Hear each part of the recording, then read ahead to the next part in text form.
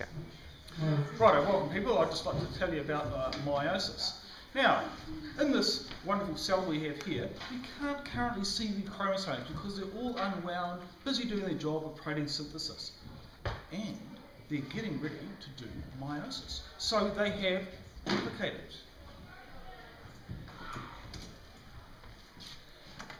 You will see here that as these chromosomes have started to thicken and condense and become visible, they are already in their pairs.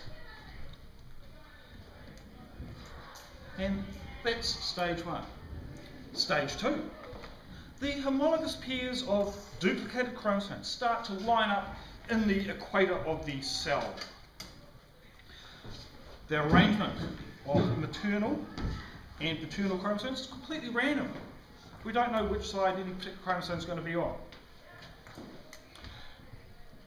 And it's at this stage that we can get crossing over occurring, where the arms of chromosomes become entwined in this process as they line up in the centre.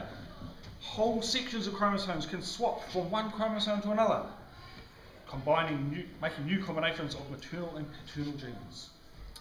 The next stage is the pairs are separated.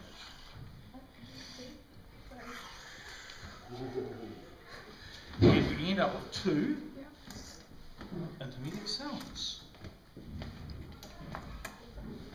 Each cell now has a single duplicated chromosome from each of the chromosome pairs, and the next thing they do is they line up again in the centre. And this time the chromosome pairs are going to be separated. So one copy of each chromosome now ends up in its own little cell. Cell 1, cell 2.